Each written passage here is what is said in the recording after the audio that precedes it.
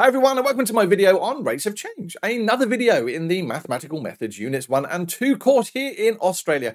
Thank you so much for joining me. Now behind me you can see our learning objectives and it says what? Understand what it means to be by average rate of change. Understand what it means to be an instantaneous rate of change. Know how to find both of these for a range of questions. That last one's fairly obvious. Now, if you want to, you can download the lesson notes from mathsguru.com, and there are videos in this whole series. And again, don't worry if you're not in Australia, this is universal. Maths is a constant, lol, which basically this will apply to all sorts of your courses. Recap of past learning. Well, basically, the last part of the lesson was finding tangents and normals to curves. This is building on a massive section previously for differentiation. What it is, how to do it, and why we are doing it. I think the important part here is the why we are doing it. This one is sort of, again, a little one of those interesting ones, because in exams we'll be like, oh, find the instantaneous rate of change or find the average rate of change. And these are silly little things that just trick you, but it doesn't need to, because an average rate of change we've met before. And as we've said here, it says the average rate of change, all right, is defined as the gradient of a straight line joining 2 points. So I always like to draw just a little bit of graph, and I always draw my standard y equals x squared. But if we think of this as my graph, for example, let's have it like that. I know it's not a standard x squared graph, but if I wanted to find the average rate of change between those two values, say 1 and 2, the first thing we would do is we would find the values of those two coordinates. Okay, we would find what they were. So let's say that was, I don't know, 1, 2, and let's say that's 2, 5. Just two coordinates I've made up off the top of my head, because theoretically then that would be the graph of x squared plus 1. Yep, that works for me. All right, so imagine we've got that function there, and we wanted to find the average rate of change between 1 and 2. Well, what we would do is as you said here, it is a gradient joining those two lines. Well, hold on a moment. If I'm joining two points together, I'm trying to find a gradient. What's the gradient of a straight line? It is nothing more than rise over run. And the official notation is this: f of b minus f of a over b minus a. Well, what they're really trying to say here is, changing his pen color to, let's say, purple, let's imagine that's my point A, and that's my point B. So realistically speaking, B minus A is nothing more than the difference between those 2 points there, that change in sort of run. And then what's this FB business? Well, again, if I'm putting 2 into my function, then what comes out is 5. This is just another way of saying the y value when I put B in and the y value when I put A in, all right? Or y2 minus y1. So again, this is another way of doing it. And people get so confused in maths with the notation. Now, the other thing that you're going to be very careful of in an exam is when they say instantaneous rate of change. The instantaneous rate of change, and I'm going to say to you now, generally speaking, we don't write the word instantaneous. Whenever you are looking for rate of change, it is basically saying the value of the gradient of the tangent to a graph at 1 point. Hold on a moment, that's a lot of language. So just differentiate it and find the gradient at that point? Absolutely. So a rate of change is about 1 point. All right. And again, the only way we can do 1 point is to find the gradient of the tangent at that point. Right. So with that in mind, let's have a look at some questions. For the function with the rule f of x equals x squared plus 2x, find the average rate of change. So, okay, I'm looking at this one here and I'm like, well, I can see the average rate of change. That's looking for a gradient. So in this situation, I'd want my gradient of f of b minus f of a, all on b minus a. So what's my a and b values? Well, they've given it here in interval notation, right? So they're saying between 2 and 3 inclusive. So we now know in that situation, my b value would be 3 and my a value would be 2. Okay, so that's now going to be 3 minus 2. Thank you very much, Cambridge, for letting me use your examples. This is great. F of b.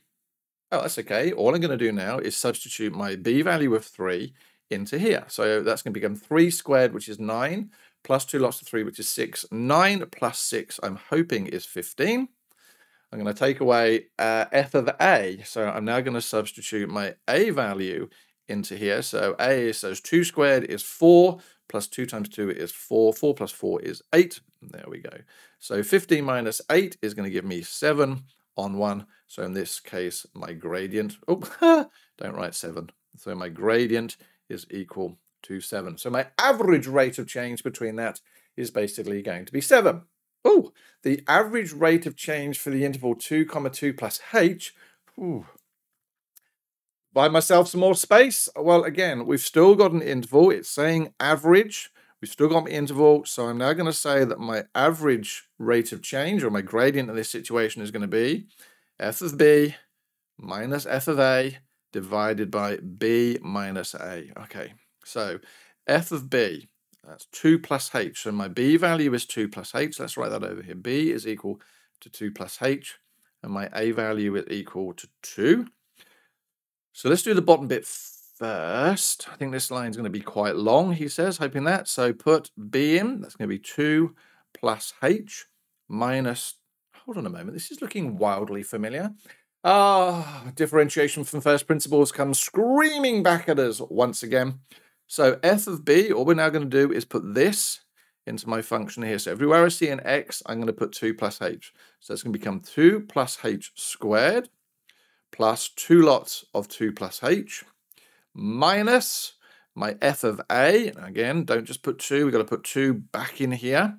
So 2 squared is 4 plus 2 lots of 2 is 4. So we're going to take away 8 from there.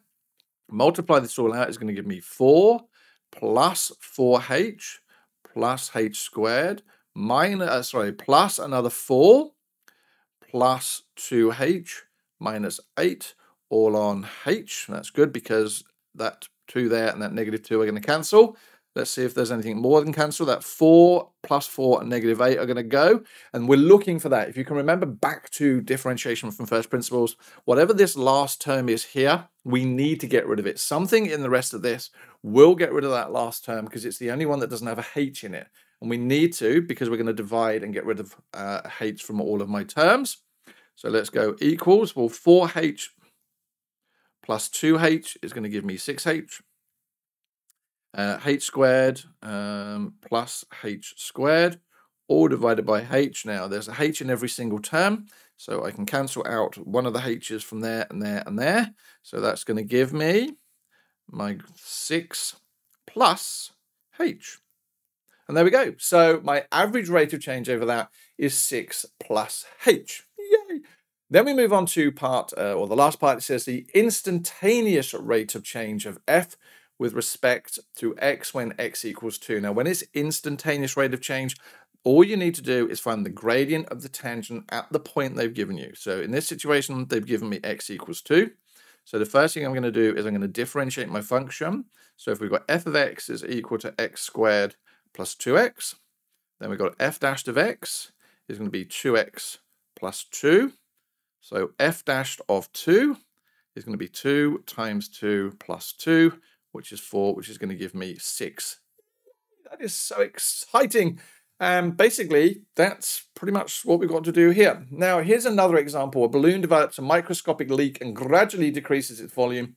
Its volume v centimeters cubed at time t seconds is that. Find the rate of change. Now, in this situation, it says rate of change.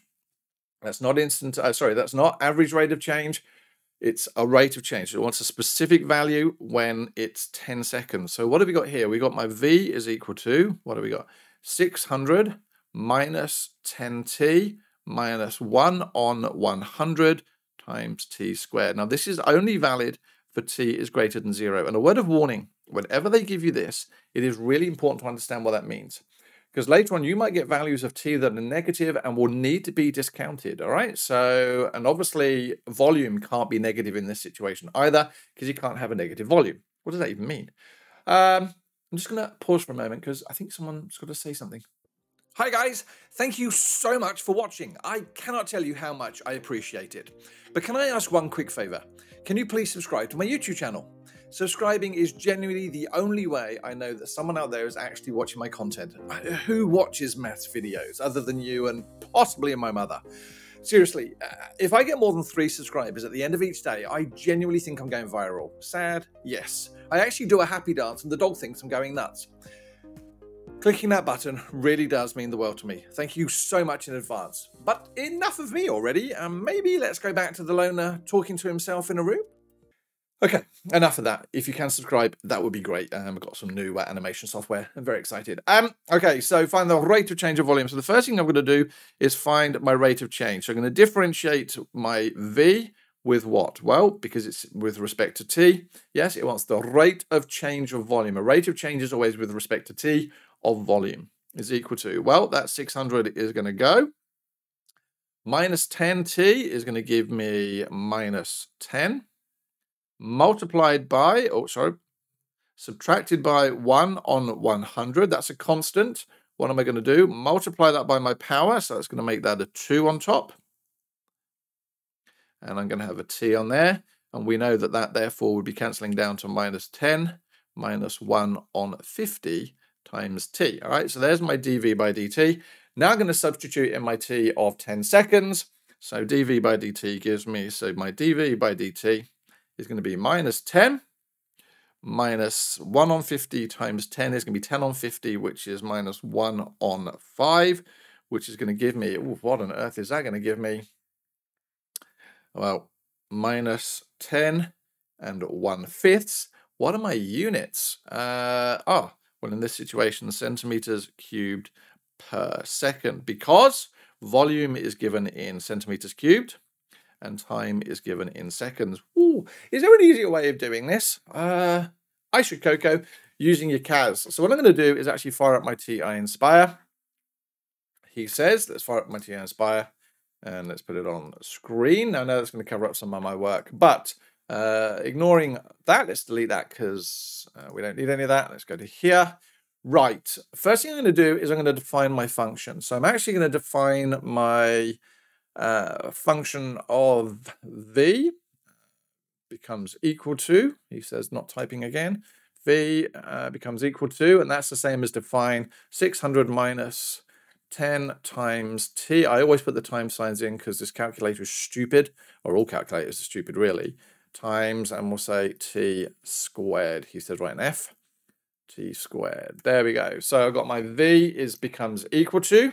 So let's see whether we can now do dV by dt. I'm going to menu, calculus, derivative. So there's my T, T, and there's my V, and hit enter. And lo and behold, out comes my value, which I think agrees with what we got here. Minus T on 50, minus 10. So yep, that's exactly the same as here. How would I now be able to find the rate of change of volume at a particular time? Well, basically, I can do this, and I can substitute in T equals 10, hit enter, and there we go. We get minus 51 on 5, which just happens to be minus 10 and 1/5. There are lots of other ways of being able to do this, but I like to break things down section by section. And for the ClassPad users, this is pretty much the same. So how am I now going to work out part 2? Well, having shown you how to do it by hand already, well, you can replicate that if you want to, but for now, my calculator, I'm just going to change that to 20, and I'm going to get minus 52 on 5, which I am 98% sure is the right answer. Cool. And it says, how long could my model be valid for? For how long could my model be valid for? Well, this goes back and says, do you understand what the basic units and the question's talking about? Because here we are talking about volume. And volume cannot be negative. Congratulations. So in this situation, what we're now trying to do is we're trying to say, well, can we find the values for where V is basically greater than 0? All right, so let's see what happens here. So I'm going to go solve. V is greater than 0, comma T, given that T is greater than 0. Now, at the moment, I've got an exact value. Let's see what I can put that into a document settings. Let's go into approximate for the moment. Now, yes, I know that generally speaking, we would end up with the idea of having exact values, and in an exam, you'd be urged to put exact values, but there we go. So what we're trying to do is solve the values of V, where it's greater than 0, for T. All right, so we're trying to find those values of T, given that T is greater than 0. If I take out that T is greater than 0, he says, let's see what happens. There you go. So what you're saying is that function is going to be defined from minus 1056.77 to 57, right? So my v is going to be greater than 0 for all of those values, yes? But can we have a t value there of 0? Nope. So basically using my calculator is really, really good. All right, so this is something I did not know about for the TI Inspire, and I'm really sorry, but the ClassPad, you guys don't have this. If I go here to my book, there is actually a function called average rate of change. And I go back to my book, and again, if you're ever not sure, it says expression var equals value. Now, what that's saying is that anything that's in the square bracket is optional. Yeah. So what it's saying is this is really your start value, and this is your end value, or sort of your end value, to get between your intervals. And I'll explain what that means now. So there's doing my average rate of change. Probably didn't want it twice. So first thing to do is put in my equation, which was x squared plus 2x, comma. Now, my interval starts at 2. So I'm going to do x equals 2, comma, and my step size, because I want to go between 2 and 3, because I'm going to go from 2 to 3. He says highlighting where he meant to do this. Then my step size is 1. So I'm going to put 1 in my calculator and hit enter. And lo and behold, out comes my value of 7, which I am fairly sure is the value we got earlier. There we go. So there's my value of 7. Let's turn my calculator back on. What about if we're going to try the average rate of change for the interval between 2 and 2 plus h? Well, again, I can go back to my calculator. I can go up, copy that down. I've got 2. And in this situation, my step size is going to be simply h. Hit enter.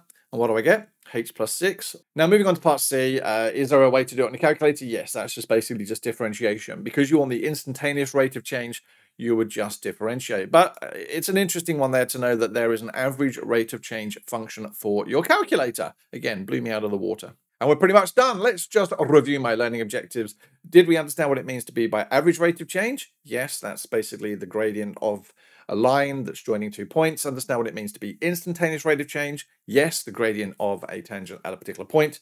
And know how to find the both for the above range of questions or for a range of questions.